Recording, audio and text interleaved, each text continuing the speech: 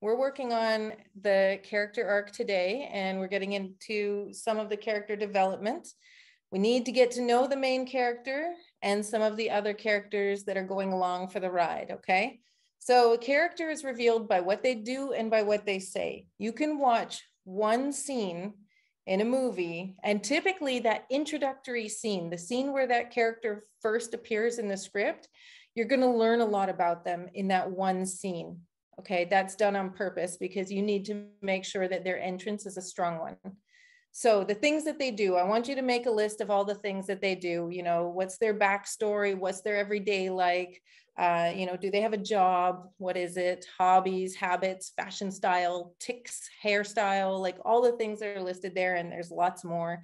You know, like I have this one character that he goes in to see his boss, but he doesn't just walk in. He barges in, runs over, hops over the back of the chair and like sits cross-legged because he's got this brilliant idea.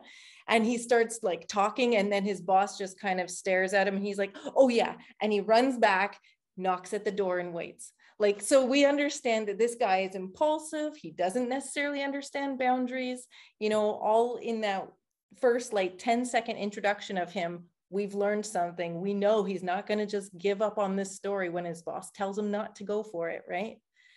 Anyways, that's just an example. But the other thing is by what they say and how they say it. Okay, so figure out if your character has an accent. Do they use short sentences? Do they use long sentences? Are they awkward when they speak? Maybe they stutter. Are they smart? Do they use intelligent language, large vocabulary? Or do they have a strange vocabulary like, you know, a robot might?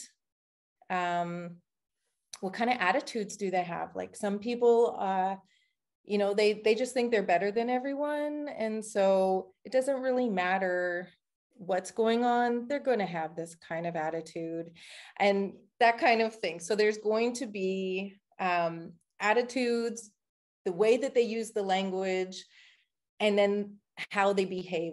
All of those things are contributing to the character. And when you know that about your character, when you sit down to write them, it's going to come a lot easier. If you're sitting there and writing as you're figuring out who they are, then it's going to be disjointed even when you write it. Like from who they are at the beginning and who they are at the end is going to be different because you figured out along the way, oh, I think they should be like this. So if you figure it all out first, then when you dive in to write it, it'll almost write itself because you'll know how the character would respond to something. Are they going to interrupt? Or are they going to let somebody go on and say something and not say a word because they don't have the courage to speak up? You know, something like that.